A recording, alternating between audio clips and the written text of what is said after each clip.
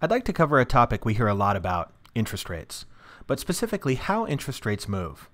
See, it all starts with securitization. That's where we take a bunch of individual mortgages and put them together into a giant pool of mortgage loans.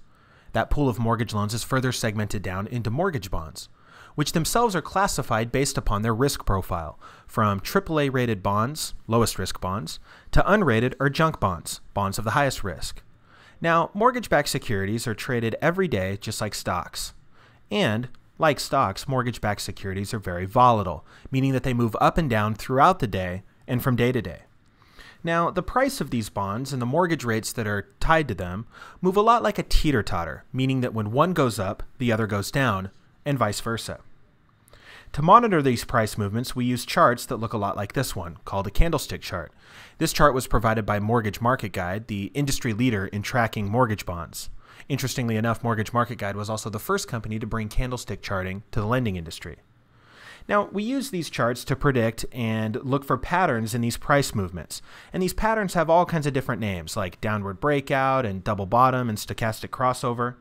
But we'll make it simple for you. Green is good and red is bad. Anytime you see green on this chart, it's good. It means bond prices are going up and rates are coming down. Anytime you see red, that's bad. It means bond prices are dropping and interest rates are going up. The point here is that bond prices change. Mortgage rates just follow those prices. So, what can we monitor in order to stay in front of these price changes? And that leads us to a big debate in the lending industry, the debate between the 10-year Treasury and mortgage-backed securities. Now, depending upon what you read and depending upon where you look, people will say that 10-year Treasury is the preferred indice for monitoring where mortgage rates are going in the future.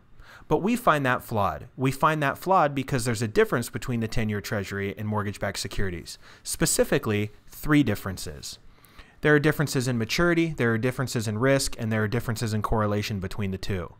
And what we found is that the 10-year Treasury and mortgage-backed securities oftentimes diverge, meaning that when one is going up, the other indice, more often than not, is going down. To make this point, we say that if you want to know what the share price is of one share of Microsoft, you don't watch Apple. Now, granted, they're both computer companies. They'll both give you a great idea of where the technology sector is headed. But if you want to know the specific price of a specific stock, you have to watch that stock. The same holds true with regards to the 10-year Treasury versus mortgage-backed securities. If you want to know where mortgage rates are headed, you have to monitor data on mortgage-backed securities. Now, having said that, we tell loan officers to watch mortgage-backed security data, but also be aware of the 10-year Treasury, and in fact, be aware of the economy as a whole. What we say is loan officers need to have a 360-degree view of the market. And the reason we say this is because mortgage-backed securities are all competing for the same investment dollar. By that, we mean that the economy as a whole has an impact on the prices of mortgage-backed securities. Depending upon what unemployment is doing, or gas prices, or inflation, or the stock market, all of those things have an impact on the price of mortgage bonds, and therefore, mortgage rates. Now, the one thing we should really try to avoid is the media, and the reason for that is because the media is behind it best. This is another Mortgage Market Guide candlestick chart. And what we're illustrating here is that articles that come out on media outlets like CNN Money are oftentimes behind the curve. When rates are improving, you'll see an article saying that mortgage transactions are down because rates are high, and the reverse is also true. When rates are going up, you'll also read articles saying that rates have dropped. The take-home point here is that the last thing we should be watching for our data on interest rates is the media.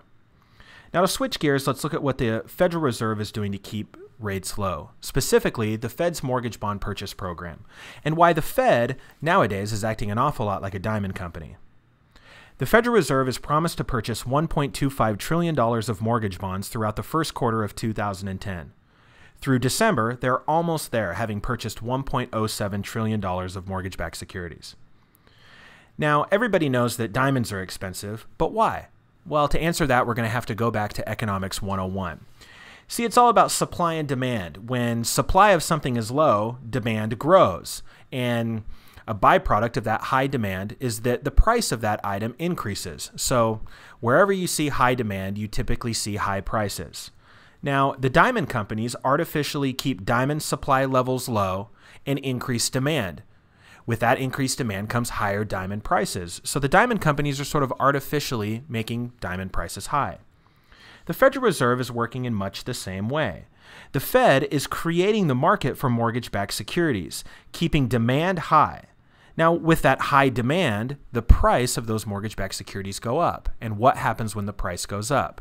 That's right, rates drop. So we know how it works. The next question of will it work is pretty easy to answer. It has worked. In fact, it's worked beautifully well. The reason why rates are currently so low is because of the Fed's involvement in buying these mortgage bonds. But we know how it'll work, and we know that it did work. The real question becomes, how will it end? See, the Fed has stretched their purchase program through the first quarter of 2010, but they didn't change the amount of money they're spending. So they're stretching the same amount of money over a longer period of time, which means that what we expect to see is rates gradually rising throughout the first quarter of next year. Now, this gradual increase in rates leaves loan officers in a bit of a pickle trying to manage an onslaught of new business. And underwriting departments are overloaded with people trying to close their loan before the Fed stops their involvement. So, what should you, the client, do? Well, first and foremost, you should be proactive. You should meet with your loan officer today to schedule a consultation. Act now before rates start to move upwards.